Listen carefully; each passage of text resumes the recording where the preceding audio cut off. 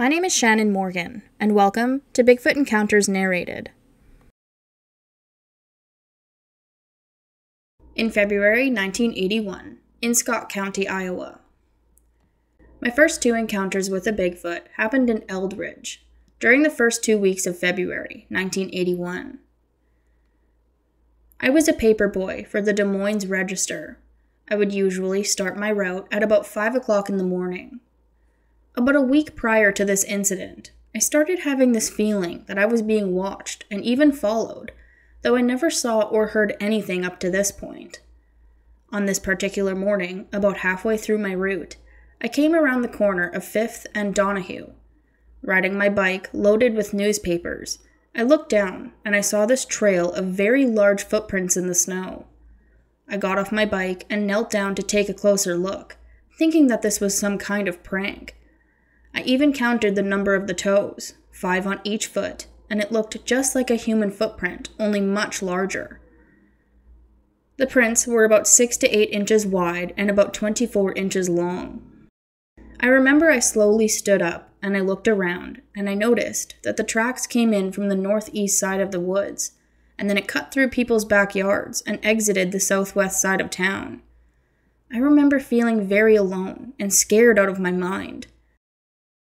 The worst was yet to come later in the week when I had to deliver the Sunday paper.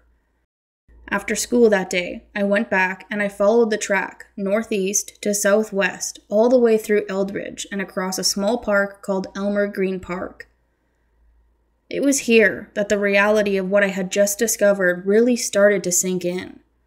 When the tracks came to a 4-foot-high fence on the other side of the park, you could see that this creature stepped over it like it wasn't even there. I followed the tracks all the way back to the city of Eldridge sewer treatment ponds where I usually hunted rabbits.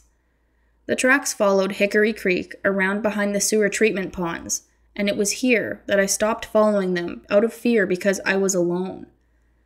That night, I went out collecting money for the route, and I made it a point to go to the location where I had originally found the tracks that morning. I remembered it all like it happened yesterday. I looked at my watch, and I noted that it was 10:30 p.m. when I went home to bed. The next morning, I got back to the same location at about 5:30, and to my shocking surprise, there was a new set of tracks in the snow, following the original set in reverse. Now, I was really terrified. My first thought was I had to get out of here, and my second thought was that this thing is following me. You see, the path that this Bigfoot took paralleled my newspaper route, and I lived across the street from the park, wherever it stepped over the fence. To say the least, I was scared out of my mind. I remember that this happened on a Wednesday, and the return tracks had to have happened between 10:30 Wednesday night and 5:30 Thursday morning. Needless to say, this creature remained nearby in the area. I remember the rest of the week was uneventful, with no more new track sightings, but I did feel like I was being watched and followed. Then that Sunday, my father helped me deliver the Sunday papers because they were so much bigger and I couldn't carry them all on my bike. So Dad drove the car while I ran them up to the door. Everything went just fine that morning, and I was feeling pretty secure because I had my dad with me, until we got to the last house on my route on the south side of Eldridge behind North Scott Junior High School. I remember running up the paper to the front door and tossing it just a little too hard. It hit the front door with a bang, and as soon as it hit the door, the noise must have startled the Bigfoot because it let out this horrifying scream.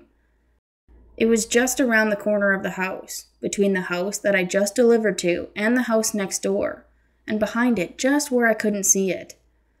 I knew that it was that close because of the scream that it let out. I have never been so terrified in all of my life. I ran as hard as I could back to the car, slipping and sliding on the snow and ice, and I hit the car so hard that I actually shook it. Me running into and hitting the car scared my dad, but when I screamed, "Did you hear it screaming, Dad?" He said he didn't, because he had the heater blower going full blast and the radio was turned up, so he didn't hear it at all. I couldn't believe it.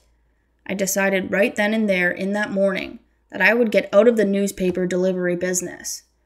I turned the route over to another kid a couple of months later in April. I'll never forget the look of those tracks, or that scream from hell that it makes. It all seems like it just happened today. I never saw it during this encounter, and for the next week or two, I still felt like I was being watched and followed. The weather conditions during the week were bitter cold. I remember it was between 0 and -15 degrees the entire week. There was little to no wind, and it had about 8 to 12 inches of snow on the ground. I never did see the creature during this encounter. I only saw the tracks in the snow, and I did hear it scream. I did not notice any smells, which would make sense because it was winter, and the air was cold and dry. It wouldn't be until the fall of 1986 when I had my second encounter. A Bigfoot ran across the road in front of my car one night while driving down a gravel road in the southern Rocky Mountains of southern New Mexico. During that encounter, I had a girlfriend with me that saw it too. That week and that scream live with me until this very day. Every time I go hunting, I keep an eye out for them because I know they're in the area. The Bigfoot sighting in Buchanan County, Iowa, 2006, is about 30 miles northwest from an area that I hunt. In July of 2006, a farmer who raises cattle and rents pasture land on the farm that I hunt heard a horrifying scream while checking on his cattle. He said it gave him the willies, and he said that he got out of there as fast as he could. I haven't seen any evidence of Bigfoot activity in the area that I hunt in, but I have my suspicions, being that it's only a short walking distance in Bigfoot terms from the Buchanan County 2006 sighting. Just like many of you who have seen, heard, or found Bigfoot in its tracks, I too have been made fun of and laughed at when I told friends or family. I know that I'm not crazy. I have a college degree and another one on the way. I served in the U.S. military, and I was honorably discharged, and I have never used any illegal drugs or abused any drugs in my life, nor have I been drunk a day or moment in my life. I know what I saw, heard, and found, and now I know that they really do exist. I don't need any further proof. On the 13th of November, 1982, in Warren County, Iowa. My brother-in-law and I were hunting geese in a harvested soybean field east of Carlisle, Iowa, about a mile out of town. We were concealed in our blind along a fence line. We saw movement to the east of us, and what we saw was just like many pictures that we had seen. The creature had to be maybe 6.5 to 7 feet tall, and it was bent over. It was black and walking faster than we had ever seen any human walk. We left our blind and walked over to where we saw it, but the ground was frozen, so we saw no tracks. The area was vacated in the 1960s as part of the Red Rock Lake Project. We agreed not to say anything because we didn't want to be called crazy. On July 15th, 1983, in Greene County, Iowa. I was sitting on my back porch steps, waiting for my boyfriend to stop by after work. I knew he would be there any minute, so I was watching the road, waiting to see the headlights of his truck. Because at that time of the night, there was little to no traffic. Instead, I saw an extremely large creature walk across the road about 100 feet from me.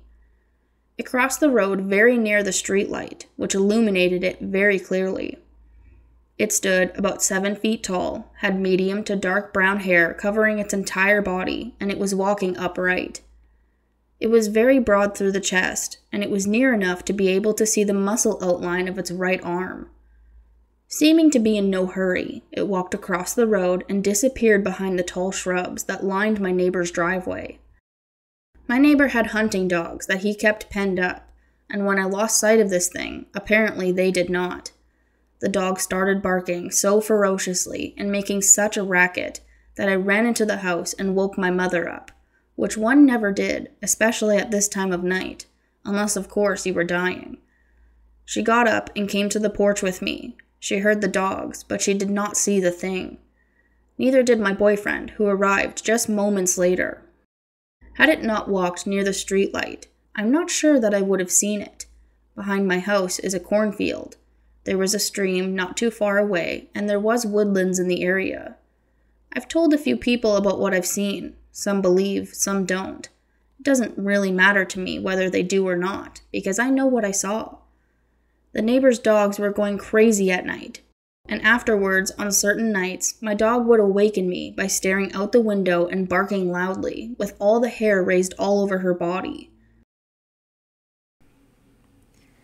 If you have an encounter you'd like to share or have narrated, email me at bigfootencountersnarrated@gmail.com. I look forward to hearing from you. Thank you so much for listening.